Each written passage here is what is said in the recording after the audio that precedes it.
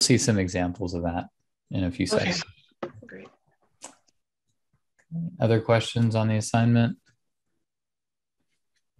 All right, so it's two parts. First chapter of drawing from the model, and the second part is compiling information with your team. All right, so let's get started. So this is going to be kind of a brief introduction to what a diagram is. From your experience as a class, do you guys have experience drawing diagrams, either from other classes or from other, work that you've done? I don't know. No. Does anyone have any experience in drawing a diagram? Right now, yes. Okay. So what diagrams have you done in the past, Henry? Um, a lot of different shape diagrams, like weird shapes. What's the purpose of a diagram? To help explain a thought process that you might have had, or Sure. at least the process that you got to your final design. Okay. Yeah. So you're explaining your logic, you're explaining your thinking graphically with a graphic image, right? You're saying, okay, here's how we arrived at this idea. It could be explaining your process. There's other things that it can explain. Can you guys think of other things? The first diagram that comes to mind is like a sun path diagram, maybe. Okay. So we can diagram how the sun's going to travel on the site, how our building maybe responds to that. Sure. What else? What are some other things that we diagram as architects? Circulation of movement. people. Okay, circulation of people. What was the other one?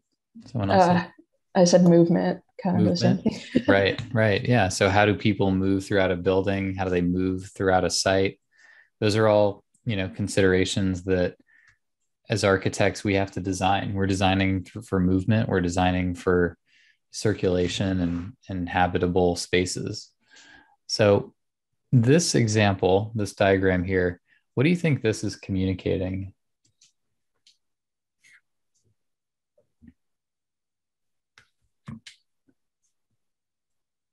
What maybe category would we put this in? Like, how do you describe what you're seeing? What was that? Probably like a concept diagram. Yeah. So this is a concept for a project. This is a built high rise in New York. This is an apartment complex. Can anyone see what specifically the architect was trying to communicate here? The massing. Absolutely. Yeah. This is the massing of the project. And so what specifically about massing, Adriel, is this communicating? What do you think the point that they want to get across is? How they ended up the final form. Mm-hmm. Yeah. And so how did they do that? How did they end up with that final form? They started with the initial form on the left, and then I guess made some changes to like have the final result. Okay. So really what the architect was saying here is that there's two different typologies and different, in tower construction, in multifamily buildings, a lot of people will design with a courtyard, which is what you see here, this courtyard typology. And there's the tower typology where you build a large tower with a plinth on the bottom, where this can be commercial. You can have retail on the ground level and then apartments above. So the logic here was, what if we took that typology, merged it with this courtyard? We still have a tower, but now we also maintain this really nice light well, so light can get deep into the building. Okay, so it's this idea that we can merge ideas to create a final product. So this is a process diagram, but it's also the massing. It's showing how the thought process worked to arrive at this final result. So in this class, we're going to look at the techniques of how to draw something like this. How do we draw the line work to convey this idea? but we're also going to think of the theory behind this, this idea of mixing different building typologies to arrive at something new. How do you communicate that to a jury or to your peers who've never seen your project before? Imagine for a second that we didn't show this, right? We only showed this final design, and we forced the audience to come up with an opinion of it, right? Some people like it, some people would hate it. But a diagram is great because it shows you the process of how you arrived at that final result. And that's really important because in this class, you're going to be doing a lot of that. You're going to be communicating ideas that people have never seen before, and how you approach that communication is vital. That's often the number one indicator of success or failure, is how you're able to present the problem. If you just say, here's the design, what do you think? It's not often going to get a very good response. But if you say, here's where I started, right? Society tells me that we need, the massing of this tower, and these are the types of buildings you'll see in New York. Smaller projects that are more, thoughtful and contemplative will have a courtyard. You're, kind of creating a protected outdoor space for people. And then I merged the two and ended up with this result, right? So now I'm not forcing you to just give me your opinion on this. I'm telling you how I arrived there. I'm walking you step by step and arriving at a design that is something that you can be on board with because you saw how I got there, right? So I'm not just kind of surprising you with a design. I'm walking you through step by step how I got there. Okay, so when we present in this class, I'm going to say this multiple times. When we present, we always start with the why, then the how, and then the what. Okay, that's a really important sequence of presentation skills. I would write that down in your sketchbooks, right? Why, how, what.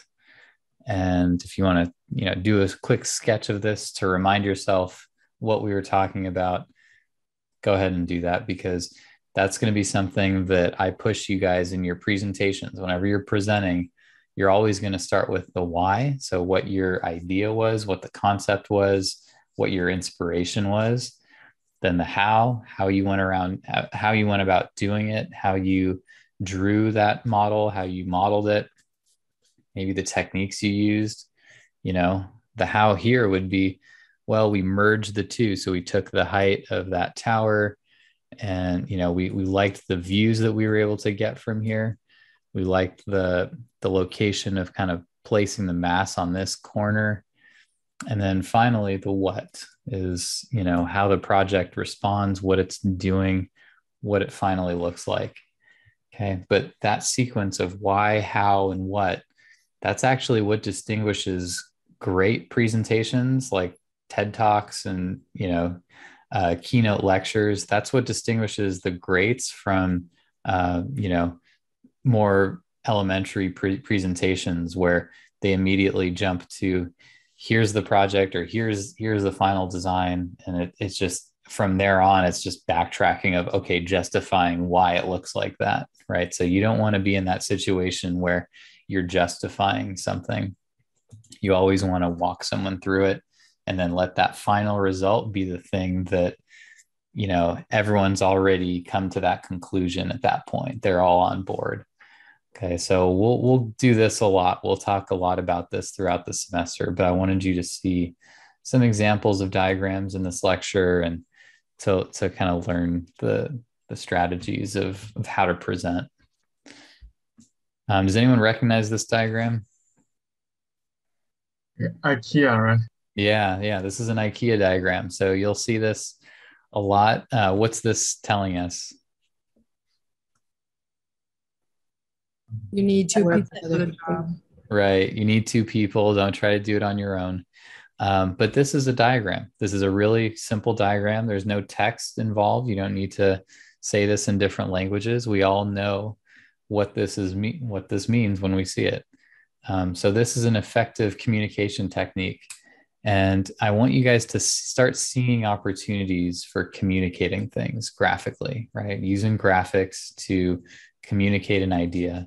And it can be a complex idea that we communicate in a very simple way. It doesn't have to be, diagrams could be very simple, right? Notice the simplicity of this, right? I'm not showing the street. I'm not showing adjacent buildings. It's very simple, right? So simplicity is important. Another aspect of a good diagram is continuity, right? It's almost like this set of diagrams, and this is a sequence of different things that they're diagramming on the site. Here they're looking at the streets. Here they're showing bike routes. Here, vehicle transportation and bus routes, right? These are 4 different topics they're showing. Each one has a different color, but the backdrop is the same. So they're using this control, which is kind of this grayscale, background, same site, same backdrop, but the only thing that's changing is the accent color. And that accent color is the thing that they're communicating. So when you see these diagrams, think of not only the techniques they're using, but how you could apply them to your own projects. I want you all stealing these. I want you to steal these ideas, incorporate them into your precedent study.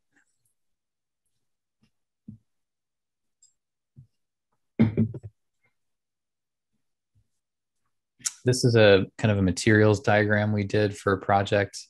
This is in Bangkok, Thailand. It's kind of a food and beverage shopping mall extension. It's an extension to a larger shopping mall. This is called Groove, is the name of the building. And we have all these indoor, outdoor spaces, wine bars. You can get, breweries, things like that for just really nice experience. But what we wanted to communicate here was the textures, the materials that we were using. So we were using this kind of wood frame for the punch outs, and we wanted to have these hanging plants. Thailand is a very humid climate, and hot, so plants can easily grow in pretty much on every corner. So we wanted to incorporate that into the project. So when you look at this as a diagram, notice how we're not creating a very realistic rendering, right? This is just a simple, it's a perspective 3D view. It's being cut, right? You see the poche, this like gray thickness. That's because the building itself is being cut. Imagine a knife just cutting through the building. So it's kind of abstract, but we're highlighting all the materials and inspiration. This is a Neil Denari facade that he did with perforated metal panels. So that was something we wanted to achieve here. So we looked at a number of materials and inspiration that we're using to connect and just tying those in, kind of annotating where this would go, right? So instead of doing a realistic rendering, we did a more diagrammatic rendering, and we're highlighting materials. Okay, so always think about the graphic language you're using, right? The color, the decision to use a dashed line here, the decision to round the edges of these, all that can be done in Illustrator, but it takes a designer to kind of consider those things and to know when to use them and what techniques to employ. And again, when you see images that are interesting or noteworthy, just sketch them in your sketchbook. It'll be a good reminder of what you saw and just have a memory of that, and anything you hear, write that down. And again, you're not going to be tested on it, but you'll use it. It's more of a practical thing. A few years ago, there was a competition that Volvo put out. They wanted to introduce their new electric car. So they put out this competition for architects around the world to propose different pavilions. So kind of a showcase canopy for the car. So their idea was, let's create a really interesting art installation that kind of highlights the fact that, hey, Volvo's doing an all electric car. We want to highlight that. So our office put in a proposal. This is an international competition. So architects from all over the world submitted designs for this. Our proposal was, well, what if instead of just being a shade canopy, what if we shaded the car? What if it had solar panels in it and it could charge the car as well? And then when it was done charging it, the whole thing could fold into a crate that would fit in the trunk of the car. So it was this idea of mobile charging and using the sun to charge the car. So we sent that proposal in and we won. So we won the competition. Now came the kind of responsibility of building it. So we partnered with a company in Chicago called Fabric Images. Their expertise is in large architectural fabrics. So they're used to building large fabric canopies for buildings and things. So we presented a really unique project to them. They'd never done this before, but we had to communicate how this thing would work. So we created this series of diagrams to communicate how this thing would come out of a trunk of a car. This is the Volvo V60. How we could create a base for it. That base would have hollow steel tubes that would fit together. The idea that Alvin, my boss, had for this project was, college laundry hampers, those mesh kind of wire hampers that could just spring open. His idea was, let's do that on a large scale. Well, on a large scale, if it were to spring open, it would be really violent and kind of destructive. So we still kept the same idea of a fabric mesh being held taut by steel perimeter thing, keeping it in tension. But we wanted to communicate how that would work. So these are steel rods that kind of fit through sleeves of fabric. And then the solar panels would be embedded in the fabric. So diagramming that. This was a competition we did in China. This was a large competition. They wanted to do a shopping mall. So we did a series of designs and renders for this. This ended up not getting built because the developer that put this competition on, in the end, they didn't even own the land. They thought they'd be able to get it from the government, but in the end, they weren't able to secure it. So this project never got built. But the idea here was it'd be a massive, you see the size of a person here, massive shopping mall with offices for the development company in these high-rise kind of ends here. And so the idea, the concept behind this project was we want people to slow down and kind of meander and walk through all of these. These would be, pop-up shops, retail, stores like that. So we wanted to slow people down and have them navigate through this, but the whole site itself would be kind of like a river. And, these would be like kind of boulders along that river that slow the water down. So it slows the path of people throughout the site. So we diagrammed it again. We used, the 3D model. So this is modeled in Rhino. We showed the floor plates. We labeled each kind of programmatic element. So we're showing what's office, what's, their headquarters, hotel, all that's labeled here. And then we're also diagramming circulation. So these are the circulation paths that the public would take as they navigate through the site. So we wanted to show how people would move, where the entrances were. So there's a lot of information in this diagram, probably too much in my opinion. It's always good to be kind of self-critical, but here's where parking would be. I think this could probably be two separate diagrams, one for program, right? Listing where the program is. And this could be a whole other diagram for the circulation of how people navigate through the building.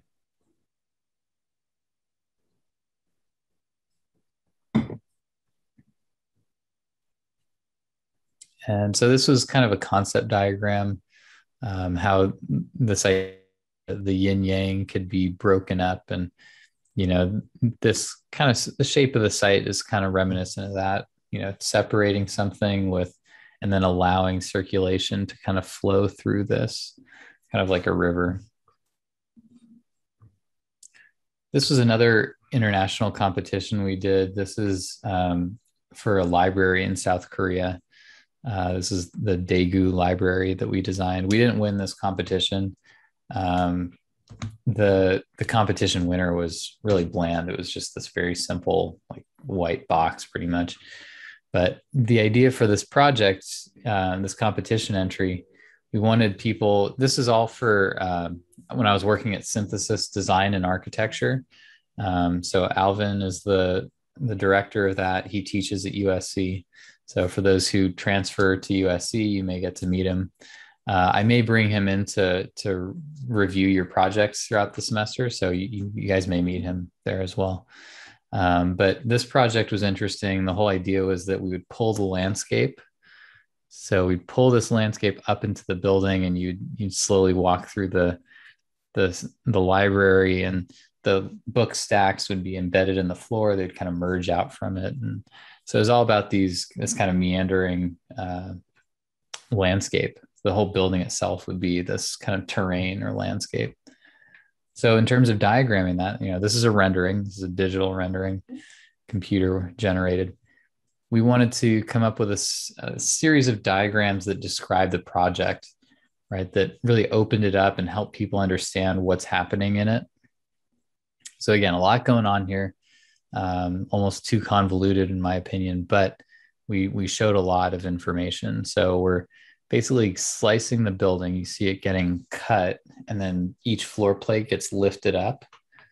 And then the building facade is also getting pulled off. So this is an exploded axon. So an axon drawing is when you draw a three-dimensional object with parallel lines. So instead of a perspective where there would be a vanishing point somewhere out here and somewhere out here, and all of those lines would connect, an axon has this line parallel with this line, parallel with this line. So there is no vanishing point.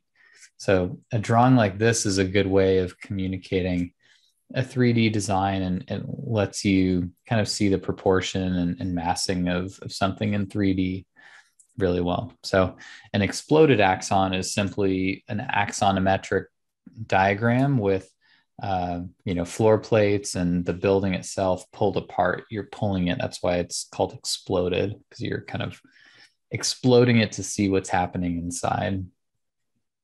Okay, so various elements are called out here. The same backdrop, but now, describing the circulation, how people would kind of ramp up through the project, how vertical circulation would be handled in the core, and then, the other circulation path that goes through this.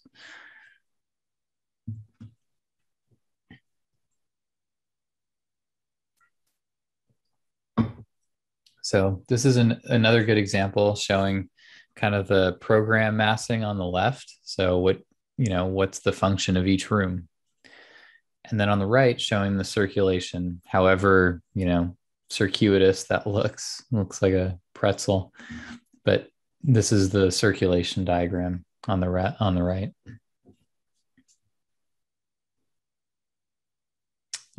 What's the purpose of this diagram? Anyone see the logic here?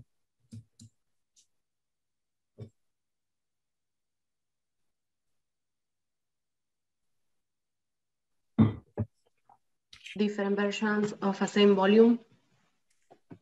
The what of a volume? Did you say differentiation? Oh, no, like different versions of a same volume. Okay. These could be different versions. Does anyone see anything else? So how indoor space can be transferred into outdoor space? Yeah, that's a good one. Sure. Does anyone see a process diagram here? Is it a remodeling? Remodel? Maybe. I actually don't know this project, but it's kind of a sequence diagram. I think how to take one space, right? Just a traditional, rectangular volume, how to slice it, they're cutting it down the middle, and then at least conceptually flipping that second half on top of the first half, creating a glass opening here, and then creating this, vertical courtyard or vertical landscape on the right. So it's an idea, it's a concept, right? Where you're taking one thing and transforming it into something else. So I think it's an interesting idea to show a sequence of logic like this. Now, I don't know whether this was actually built this way, where they took maybe a steel shipping container, cut it in half and flipped it around, or if this is just a concept, right? Architecturally, sometimes we have concepts for how something looks, right? It looks like the building is made up of things that collided and sit on top of each other, but they actually didn't collide, but it's meant to look like that. It's meant to kind of evoke that idea when you see it or when you experience it. Okay, so another building mass where you take this kind of cruciform floor plan, push and pull. So again, we're seeing the sequence of logic, pushing and pulling, creating stairs that go up, and then slicing and manipulating that shape further. So it's a sequence diagram going from one thing to another, using arrows to highlight how it's being manipulated. Okay, and notice the simplicity of this, right? There's a kind of a thickened line on the perimeter of the model, and that's a diagramming technique that you'll see. It's a way of clearly articulating what the purpose of each kind of self-contained object is, and just one color, right? That's another thing that I'm going to have you guys do in your presentations, is just choose one theme color for the whole thing, so you're not using all kinds of different colors and it gets confusing. This is another diagram showing circulation, so different entrances into a building. You know, and what's interesting here is not just the building design, but the fact that they're using these kind of flow patterns to highlight. They could have easily just done arrows, but it kind of shows, you know, the fact that they did these lines of flow. They show how people are being condensed. So you have more space here, and it becomes kind of this density in the center of the project, which is interesting. So it's the graphics can communicate the design intent. They don't have to just be, you know, the means to an end. It doesn't just have to be kind of like a dumb arrow. It could be kind of an effect almost. This is a bubble diagram. So when we start a project, we often, as architects, we often start with a bubble diagram just to show how the program of the building, at least in floor plan, will work together, right? How do we approach each room of the building, each space? Are they connected kind of radially like this? Is it more of a linear approach to the building where you go through one space to get to the next? But a bubble diagram like this is a really clear way of communicating a design, and it's one that I encourage all of you to start doing. You could start doing it for your projects, that your case studies that you're studying. You can look at how someone walks through the building and how they go from one space to another. You know, the seating area is connected to the bathroom and the lounge. You know, there's access there. So start thinking in terms of bubble diagrams. When you start designing your own projects, we're going to start this way too. So this is one that we're going to be doing in class a lot. So this is a good skill to develop. We think vertically too, right? As architects, we're not just thinking in 2 dimensions, we're thinking 3-dimensionally. So this is a really good stacking diagram. So this is describing to someone what each program space will be, right? Occupying this whole height of the tower. When I worked for other offices, we would do drawings like this because often the client wouldn't understand, you know, what we mean when they see, you know, a very technical drawing, right? So something like this is clear, color coded, easy for a client to understand and understand how the program works 3-dimensionally in section, right? So this is kind of a perspective. It's like a perspective section. We're cutting through the building, right? You're seeing this thick black poche. Again, that's suggesting that the building is being sliced. And we're seeing how the plaza works, how these spaces work three-dimensionally. And you get a glimpse of the building facade here as well. So there's a lot of information that this can communicate. There's underground parking, bus terminal, plaza. You can almost see how the light would kind of spill into all of these courtyards, right, into these light wells.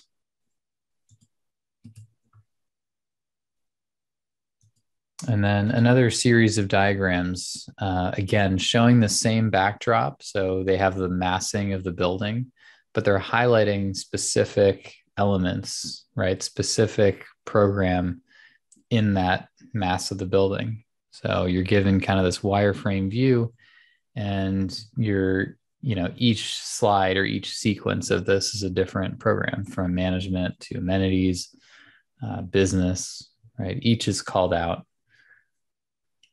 Right, but notice the constant, right? Notice that control, right? The backdrop of this is just black and white line work. That doesn't change.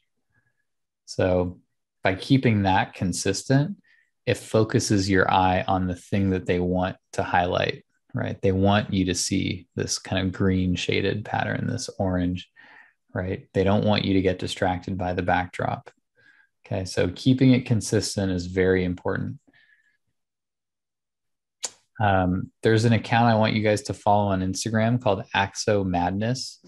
They post images, student work, professional work, but they're all axon drawings. So they're really beautiful axonometric drawings. Again, parallel lines.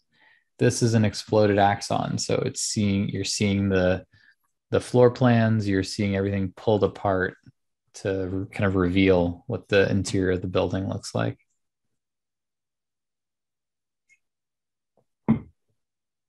You can get a good understanding of program, of, circulation, all of that. Another set of drawings from that Instagram account, another exploded axon. You don't need a lot of color to communicate something like this. It'd be very simple, right? Notice how the context here is grayed out and, light, it's desaturated and the opacity is turned down, so that this building can really kind of show up. Another set of diagrams, I think this is also from Axo Madness. So showing just the different architectural moves and highlighting different functions of the building using a very consistent color scheme. So this was a site plan that I drew, kind of diagrammatic, when I was in grad school. And we wanted to look at, the whole idea was autonomous cars, that you take a train, you arrive at your destination, and then the autonomous car kind of takes you locally to where you need to go in the city. So this was the whole kind of drop-off idea, where you take the train, lets you off here, and then the cars would drive in, pick you up, and take you where you need to go. So we did this whole site analysis. We looked at potential routes for each of these kind of trains to take, and then locations where the drop-off points would happen and your autonomous car would take you to your local destination. So we did some demographic studies. We looked at the neighborhoods, compiled, and this is what your site analysis will look like once we get to that phase of the class. You'll be doing some studies on demographics, on history of the site, and we'll dive deep into creating graphics and creating the content like this that communicates some things. And you'll use this as a learning tool. You guys will learn from